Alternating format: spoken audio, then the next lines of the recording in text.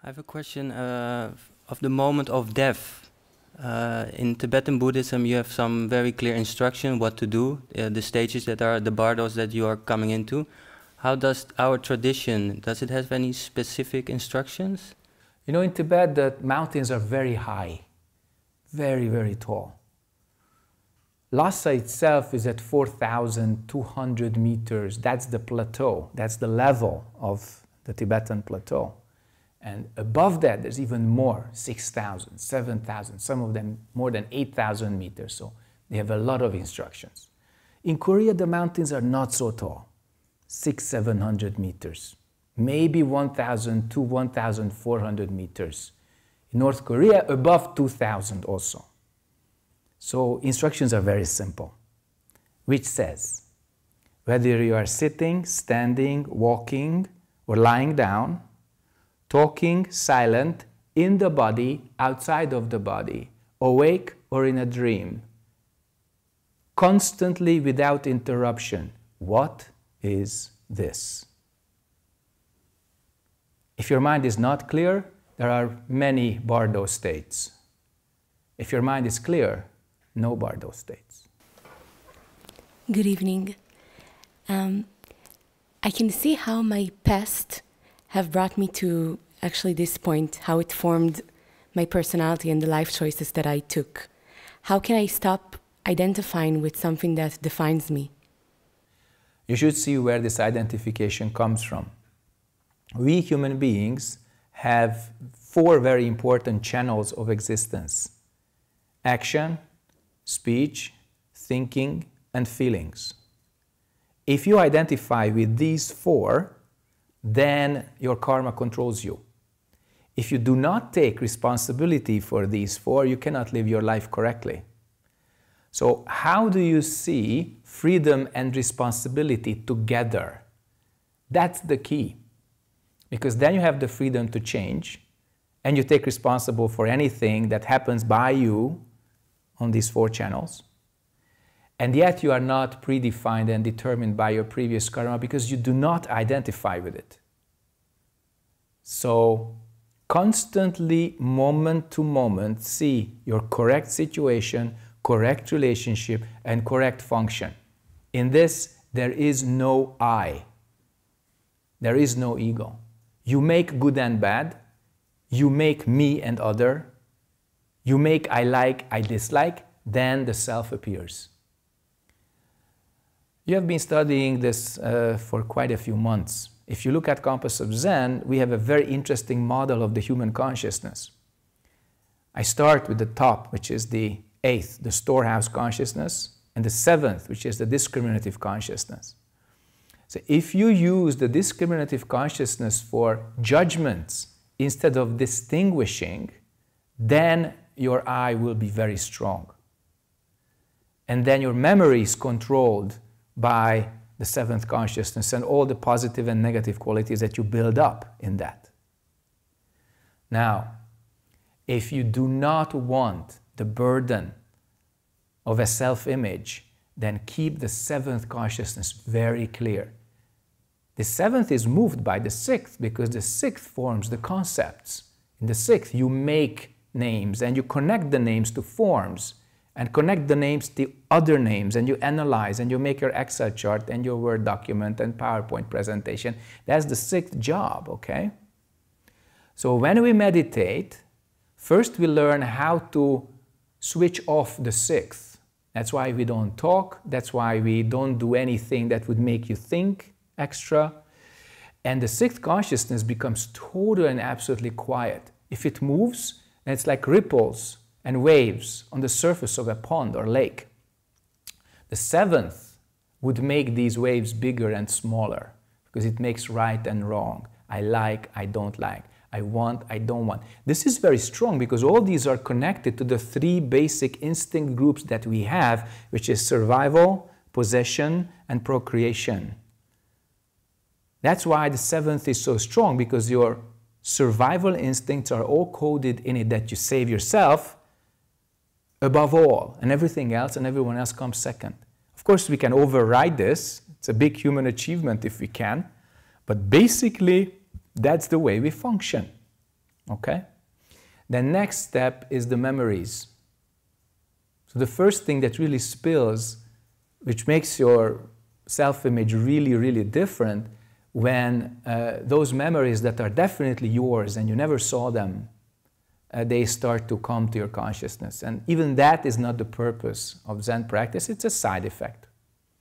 But when you switch off any identification with the 6th, the 7th, and the 8th, then you are on the right track to become who you really want to be.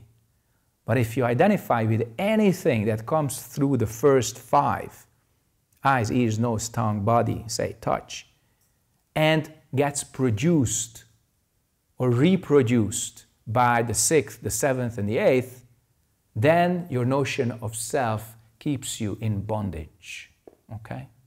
And when we practice, we can become free from that bondage. Many people want to break that. This is bad. Already stronger, okay? Neither good nor bad, but this is something we created. This is something we've been living with. So how do we unmake it, okay? And then you take the energy out of it, take the information out of it, then there's nothing that would remain, okay? It's not just quantum physicists and other great scientists who say this world is energy and information mixed in various ways into various patterns. So if you remove the energy and if you remove the information, then that karma disappears without a trace. We call this don't know.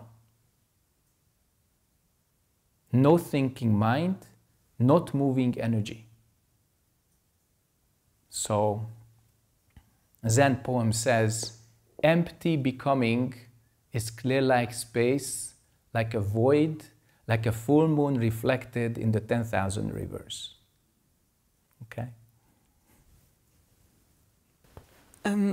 Once you understand that you can become whatever you want and you set yourself your direction, how can you keep your direction, and like how can you keep it without attaching to it and let that goal becoming like, how do you not attach to it but still pursue that goal or that person you want to become? It's very simple. You don't become someone just for yourself. You become someone to help other beings. And that is much, much better than your own ideas and your own expectations. If you do that only for yourself, for your own good feelings, for your own satisfaction, for your own self-image, that's mostly what you see outside. And that's the reason why people go bonkers, why they go depressed, why they totally cannot believe in themselves deep down there. It doesn't serve anything and anyone. Just themselves, which is still not clear. What is this themselves? So if it's higher than you, if it serves something better and higher, and then that time you have a direction, and you can keep that direction without being attached to anything. So you don't identify with it, but you do it wholeheartedly 100%. This is the paradox that we live with. And remember, Zen loves paradox because we are not logical beings. We are capable of logic, but we are not logical. You can see lives when the person tried to put his or her life within strictly logical frames and rules and regulations, and at some point it exploded or melted down depending on the nature of the person, whether it was explosive, yang, or implosive, yin. We are not like that. One of our personality traits is that we can be logical. That's why we can be law-abiding citizens, which is wonderful. We make the laws, but we don't make the laws for ourselves, we make it for each other. Likewise, you develop yourself at least for your friends, spouse, or later your husband, your children. You become someone not just for yourself. And that direction, that is something higher than just you. In Zen, we put the stakes pretty high. Become Buddha and save all beings from suffering.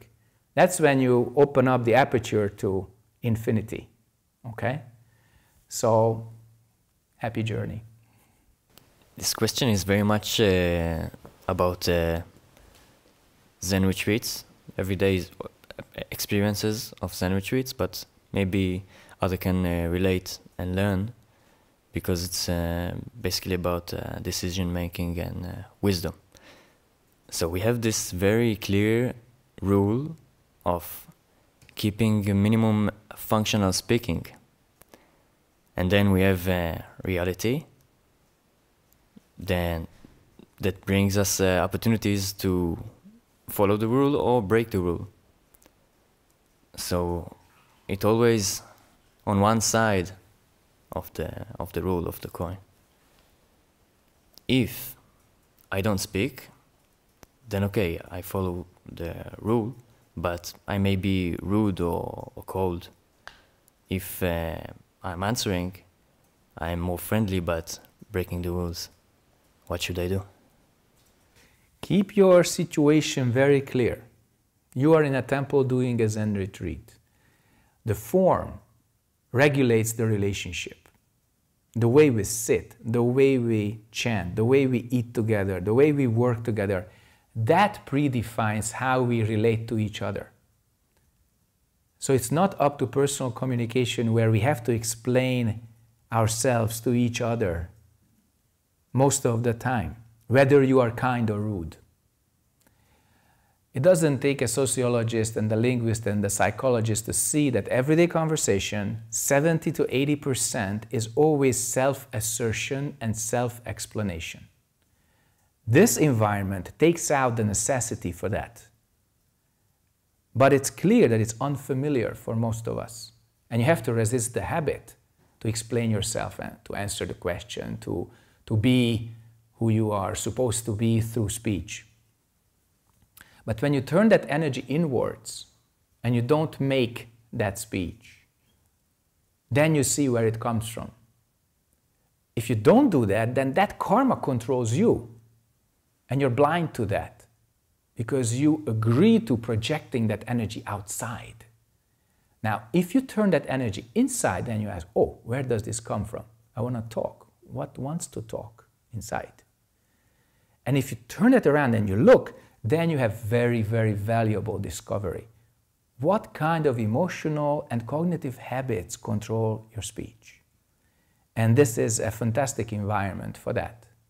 So, simply put, what is more valuable, your speech or the silence that you are about to break with it? If you have that in mind, 99% say, okay, thank you. So then it's okay. There are designated times and opportunities where you can use your elaborate speech, like interviews, or when you ask a question, or during work period. But when you express yourself as the person you think you are, these occasions are deliberately limited and limited for all of us. And that is important not just from the cognitive aspect, to turn the energy inwards. That has an energy aspect too. It makes you stronger. Sunim always said, too much speech, weak mind. If you talk too much, it slices up your mind. So if you keep silence, then it becomes naturally stronger, stronger, stronger. And if you do your practice as well, then it becomes clearer, clearer, clearer. So it's useful for you and for others too. Okay. So we practice the songs, the prayers, and I noticed that the rhythm of the prayers, of the songs, began to replace the noise in the head. Correct. It became the rhythm that I eat, the rhythm that I walk. It changes everything in my head. Now, question is, how do I stop this noise? You don't. Just let it keep on going. Let it do the job, okay? When you pour detergent on a dirty floor and you start to clean, there's nothing wrong with the detergent. But you have to do the cleaning, and then the floor becomes clean. So That's what the mantra does. It takes away the noise. It's very accurate what you're saying. And it gives you the signal. And the signal is what you read in the translations as the meaning. So do not want to delete that, okay? It's your survival kit. Keep the mantras. You can call them prayers or chants, but they are mantras, and chanting really reconditions your mind with your active participation and your willful decision. You do that to yourself as well as to all those who do the same thing. And everybody else helps you do this. So it just comes around. And that's why we do it, and that's why I enjoy hearing when people put energy into chanting, because that deletes your noise and brings in the signal.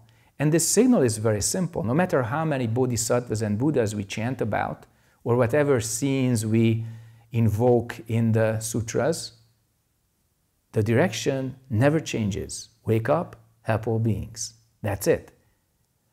The mantra has this command set, this instruction box, and you repeat that so that this would be the deepest and most fundamental layer in your mind, that this would shape your decisions, not something or someone else.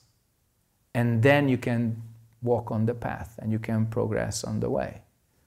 So that's why this signal is important. That's why it's very clear what we are chanting. That's why everybody knows it. There is no secret meaning.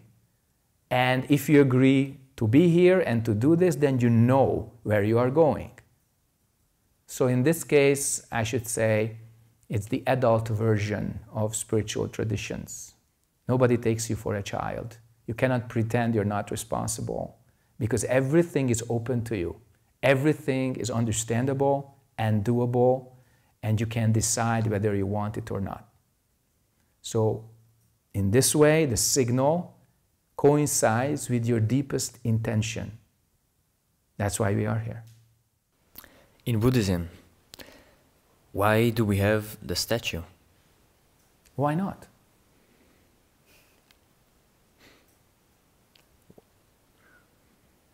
Well, it's too general. The question was too general. No. So why not? That's it. Yeah, why not? Okay. You said in several occasions to keep a non-dualistic mind. Don't make good or bad. My question is, how can you keep a non-dualistic mind regarding a very dualistic situation, very wrong situation? Return to this point. If you return to this point, you see the situation as it is. Not right or wrong, but as it is. And you see where that situation points. You can decide, do you want to go that way or not? Then you can make another decision. You can separate yourself from the situation. You can change that situation, or you can change yourself. So don't label a situation right or wrong. You just have to see your own position in that matrix and your own direction in that matrix. So then you can make a decision, go with it or not, change it or change yourself. And that's about it. Every other decision kind of falls within these larger categories. But having this don't know mind, having this not moving mind, having this mind which is clear like space, clear like a mirror, is the key to see the situation and the relationship and the function as they are. That's why we teach that. We don't teach that there is no right and wrong. Okay? We teach this is created by mind alone. We make that. We make that together. We make that for each other. That's why we are responsible, and that's why we have to see very clearly what it is that makes it. And once we do that, what's the result? And how can we move on? All right?